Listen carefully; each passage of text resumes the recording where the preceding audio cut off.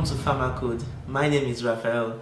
In today's video, I will be discussing how to get a software developer job in Canada. As much as the tips shared in this video would apply to everyone who is in the software development field, I would kind of want to focus more on people who are transitioning into software development from different careers, and so quite a number of times I will be sharing specific tips for people who are in that category. Okay, so the very first thing you need to get a software development job in Canada is to have a Canadian standard resume, and I will try to put up a format on the screen on how a Canadian resume looks like. So generally you would have your name, the region where you are currently located. Even though a lot of software development jobs these days are remote, nonetheless you still have to kind of specify what area or what region you are located due to various reasons. One of them would include your time zone. Okay, so a Canadian resume would have like your name, your primary location or city, your postal code, your phone number, email address, things like that. If you have a GitHub URL or a website, you would want to include that there. And you also kind of have like a professional summary, and yeah, and then you definitely would want to include your skill sets, the programming languages you are very much familiar with, the technologies you have used. You would also want to include your education and your professional experience as a developer or not. And because if you do not have professional experience as a developer, you definitely want to include if your regular experience, right, and then try to tailor some of your transferable skills or things that are related to software development that you've done. You would also want to include maybe your GitHub projects that you've worked on. So for those who do not have Canadian experience or software development experience and you want to transition into software development, you would also want to include GitHub projects that you've worked on. Probably list out the projects you built, the features they have. If it's hosted on the URL, you want to put that as well. Definitely add a GitHub, a link to the GitHub project there, and yeah, that's that about a typical Canadian resume. And so there are actually a number of websites, a lot of YouTube tutorials you could watch on how to write a Canadian standard resume, but just make sure that those are the important things that you cannot do without. Those things have to be there on the resume. Okay, the next is going to be education. So specifically, I know that, at least from experience, that Canadian companies usually want to make sure that they kind of give preference to people who studied in Canada, and that doesn't mean that your foreign education is trash. No, it just means that someone who studied in Canada has higher preference compared to you who studied outside Canada. So what you want to make sure that you do is, if you studied computer science outside Canada, all well and good, chances are you won't probably have this issue. But for those of us who transition into software development, you would want to make sure that since your current education is not software development, is not computer science, is not anything in the tech field, you definitely want to make sure that you try as much as possible to get some form of Canadian training. So that could be in the form of a boot camp, or actually going to school, maybe getting a diploma here in Canada. And the reason for this is because, like I said earlier on, a lot of employers would want you to have some form of Canadian education that can be easily verified. And these days, there are a lot of boot camps available out there that you could use, that you could explore. Sometimes 3 months, 6 months, 9 months, 1 year. It kind of give you, and then you end up with some form of Canadian certification or a Canadian diploma with which is like attached with a Canadian institution here. Yeah, so boot camps and universities or colleges would be your go-to. There are a lot of them can also be free or government sponsored, or you pay out of pocket. I have a video where I explained one of the programs that I did. So I cannot recommend any specific programs, and the reason is because the government sponsored ones would always vary from time to time. So these organizations usually have funding at some point. Sometimes they change funding, sometimes they change locations, and so you just want to make sure that you have your ears on ground, you're searching, and you have alerts on so that you can get whatever it is that is currently ongoing. All right, yeah. So that is that about education. Then for Canadian experience, of course, if you're a developer, just add all of, or you're an engineer, just add up all your experiences on your resume. But if you are just transitioning into software development and you do not have an actual experience within the company, you can leave this category out. Or you can, if you have experience that is somewhat or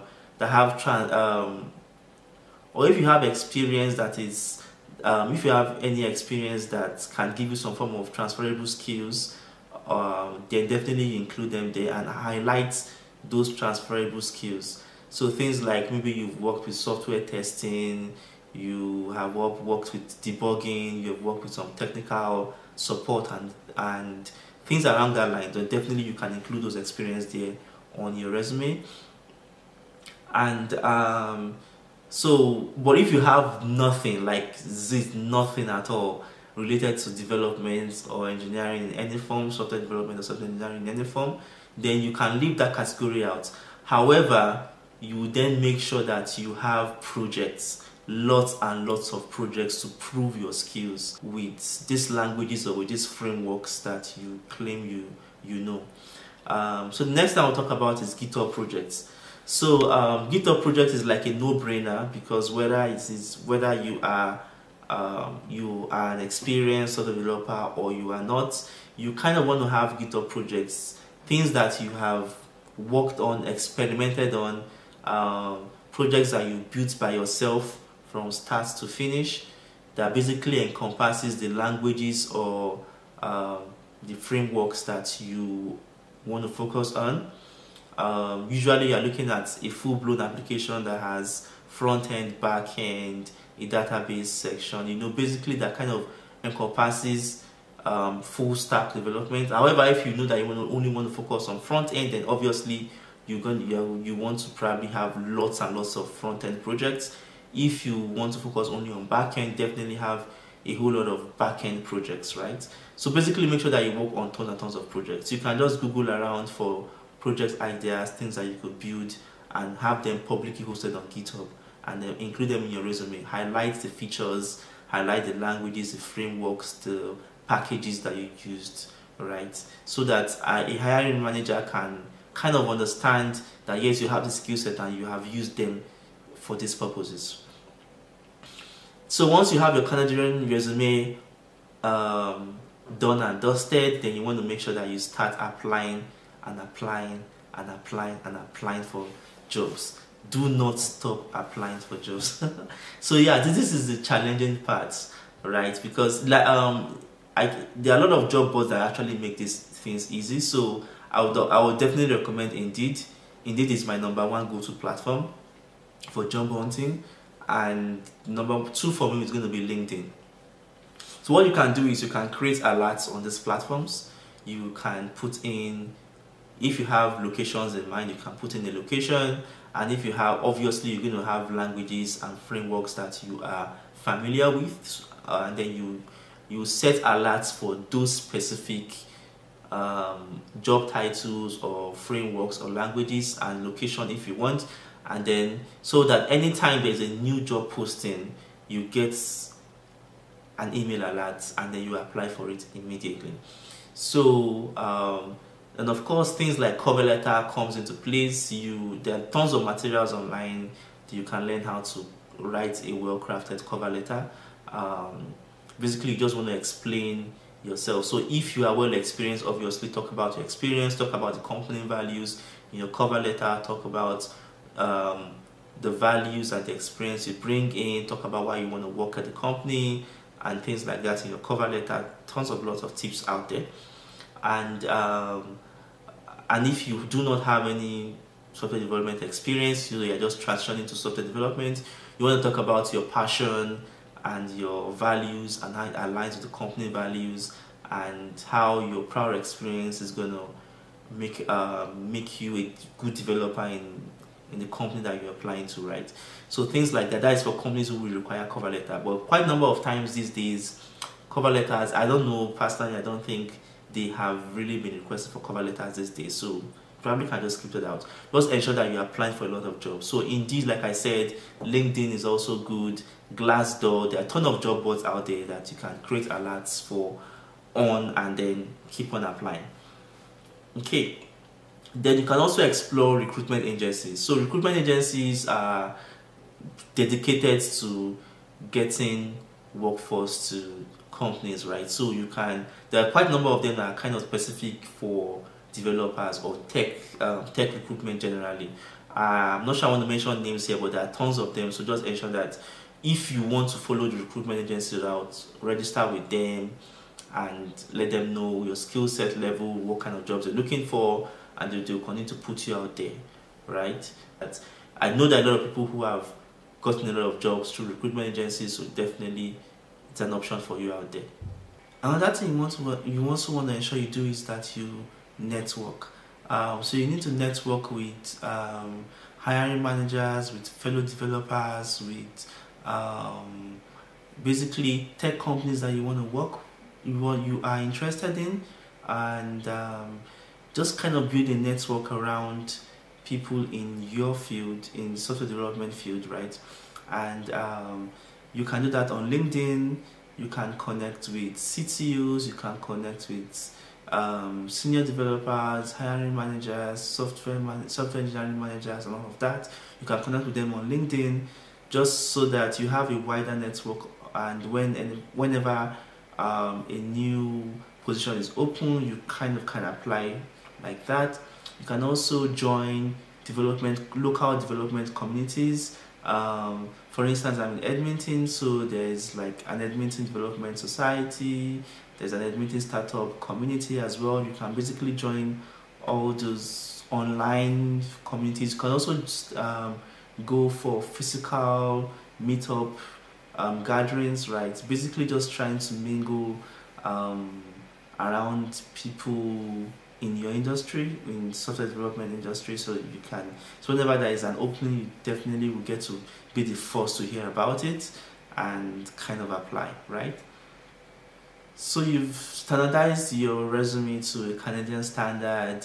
You've ensured that you have your education right, your experience right, GitHub projects. You've applied to tons and tons of jobs, and then now you have an interview. So with most Canadian companies, they usually would have like a technical and a non-technical interview. So technical interview typically involves whiteboarding, asking general questions around like technical concepts, and so things like technical interview will be like maybe an algorithm question, data structure questions. Probably they might put up